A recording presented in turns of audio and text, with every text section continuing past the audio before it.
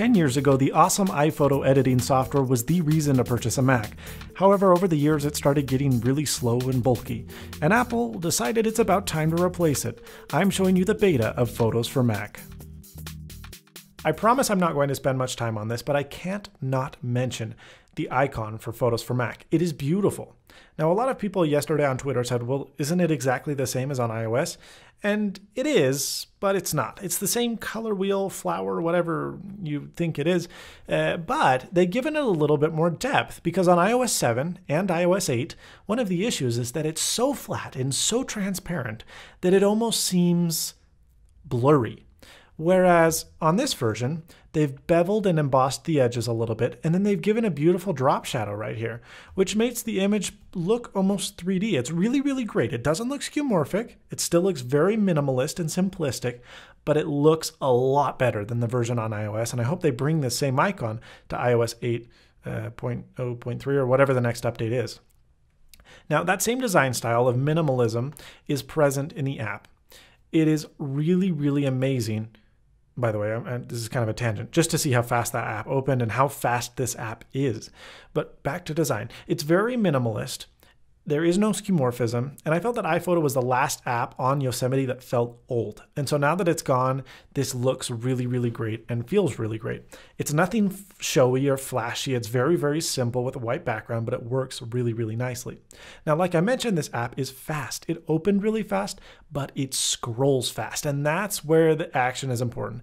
I can scroll through my whole library at rapid speed, click on an image, it automatically opens. Well, that's actually a bug. Some vertical images aren't displaying properly.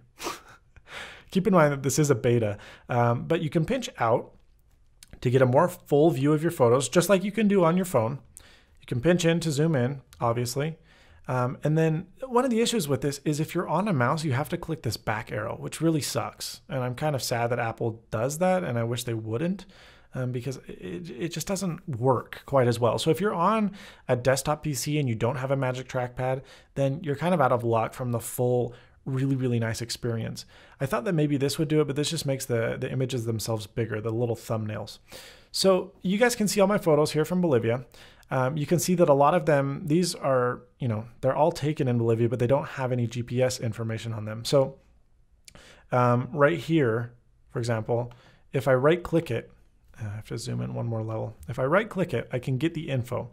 So I can see that this is actually a JPEG image, but I have several RAW files on here that are a lot bigger in size, which kind of hopefully will impress you with how fast it is. Let's see here. These are all JPEGs as well. Come on. I took RAW photos for like a year. I don't know where they're. Oh, here we go. Okay, so these are all shot in RAW, right? So if available, it shows lens information. I was just using, the X10 is a point and shoot.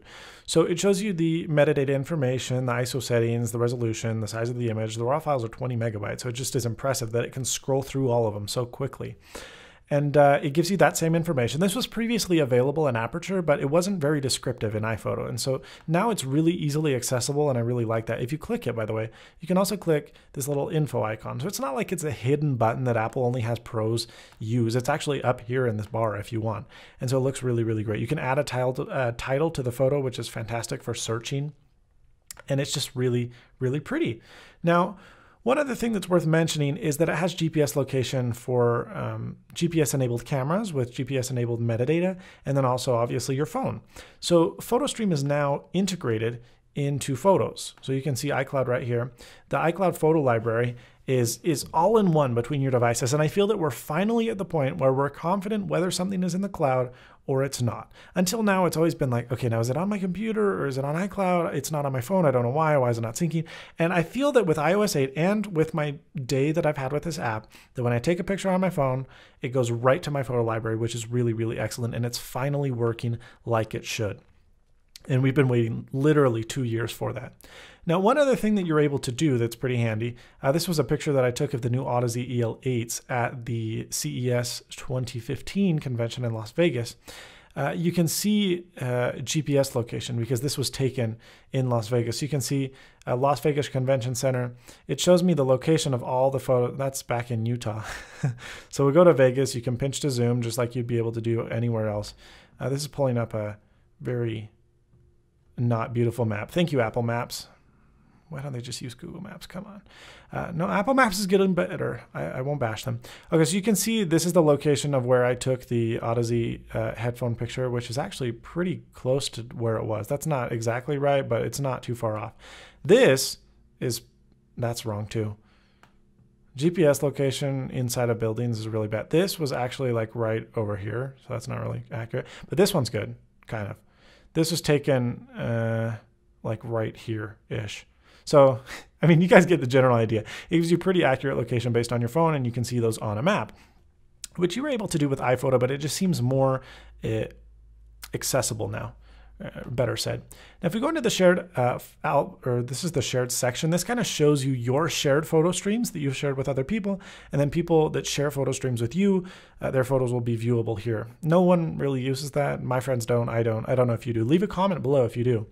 And then obviously we have faces here. iPhoto's always been pretty good at facial detection once you told it this is me, and you have to show it in a couple pictures, but it does a pretty good job after that.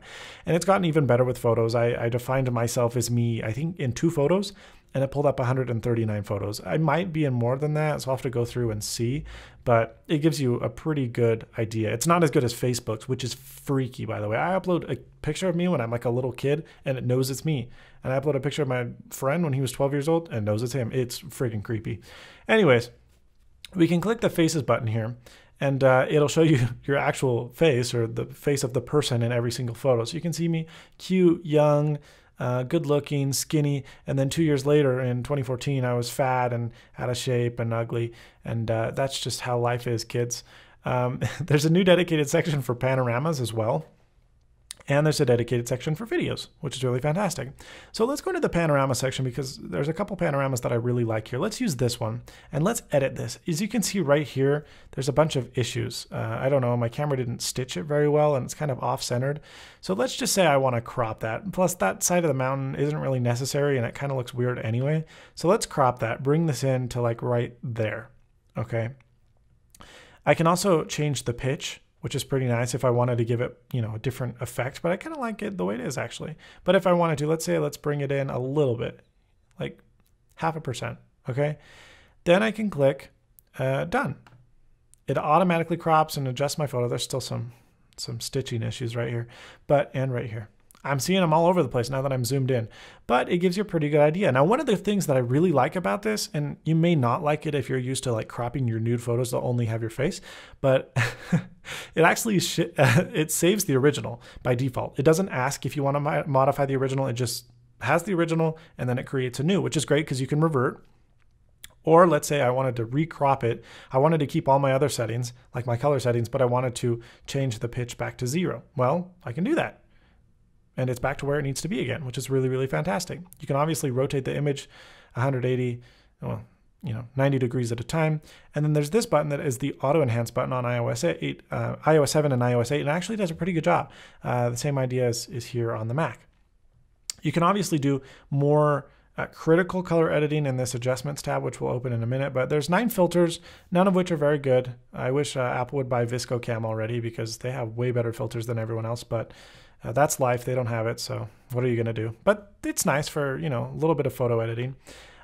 This is done automatically when I click that auto enhance button, but you can change this is very, very similar to iOS, but a little bit more powerful. So it allows you to do fine tuning of exposure, highlighting, shadows, etc. Color as well. You can make it more saturated or less saturated, however you want to do it. And then you can obviously undo stuff by just hitting Control or Command Z. If you do adjustments, you can see all of the stuff that you can change. There's a basic histogram. You can sharpen stuff, do vignetting if you want to give it a darker kind of look. Oh, I accidentally hit noise reduction. Let's turn that off because it already looks kind of weird. We'll vignette the sides a little bit, not that strong, but a little bit. Or you could even wash them out if you wanted to. So it gives you that kind of editing. There's a little bit more powerful editing. White balance I wouldn't consider super powerful, but that's available.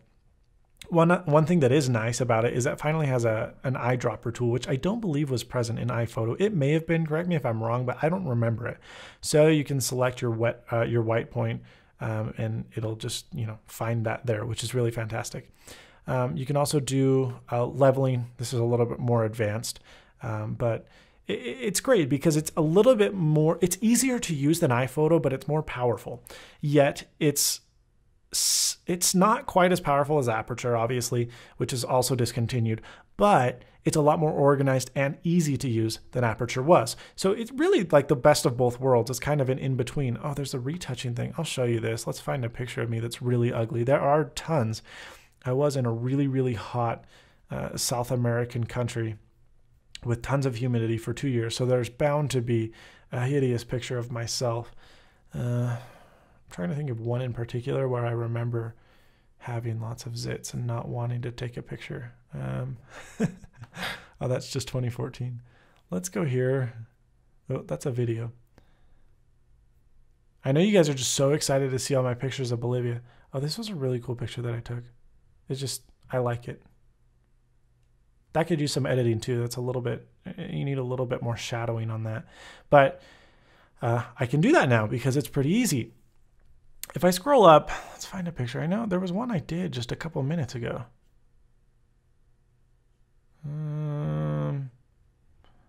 I know you guys are like, Quinn, don't pretend to be so pretty. I know there's dozens of pictures where you look like crap. That's true. Let's do this one. Oh, my face is actually pretty clear on that one. Huh. What do you know? The more you know, right? Let's zoom out. Come on. There's one where I remember just being hideous. Where is it? I don't know where it is. This one's pretty bad. I'm really sweaty in this one. So let's take this one. Okay, let's do retouching. Oh, by the way, the red eye only pops up when it recognizes that there is the possibility of someone having red eyes, which is pretty nice. So you can't do that by accident, but you can change the size. This is basically like a stamp tool, or I think it's called a dodge tool is the formal name. I don't know, excuse me. But you can right click it and choose the source, and then you just kind of go on top of where you want to edit out. So that's a little red, just get rid of that. It's not as powerful as Photoshop, but it's also pretty easy and foolproof, which really, really works out. So those little things on my head, I still look sweaty and gross, but you guys get the idea. You can take out small blemishes, which is pretty nice. Now, that's the basic editing functions of Photos for Mac. It's not super advanced. You've seen that it's very fast. You can toggle through a bunch of different stuff at a time. It automatically has smart albums, and then you can also add albums of your own. This was one that I took in Peru. It was a really cool panorama. This was in one of the main plazas. I can't not show that. The stitching messed up. So he looks so goofy. I loved it. Anyway, you can go into projects here, and this allows you to add projects, which a project is a fancy word for give us money. So this is their section where they sell you albums or books or what have you, and it's a little bit more accessible. So let's add an album here. You can either do, a book or a calendar or a card, slideshow prints, and Apple's made it a lot more accessible, not just in terms of functionality and ease of use, but also price-wise. They've improved the prices quite a bit, which is good. It's now almost a good deal. It's not even a ripoff. So let's take this picture. Let's pretend that I had edited it and everything looked great. It's not edited and it doesn't look great, but let's pretend it did. We can click this little button here. Oh, by the way, you can favorite pictures. This is one thing I wish they would change. You can't rate them like you can in Lightroom and you could in Aperture. You just have to say I like it or not. So it's not very good for organization based on that kind of deal. If you're a real photographer, obviously you're not going to be using this app anyway, but if you were, it's really hard to categorize photos from the same shoot. You can also, there's quick sharing options. So I could automatically share it to Twitter. It's very much like the iOS 8 interface. It posts via OS 10, works great. I choose my Twitter account. It's fantastic, right? I can click this and say, let's make prints out of this. So you can choose the prints. It'll auto size. They actually have pretty cheap panoramas. You can print a panorama. Oh, here you go, poster.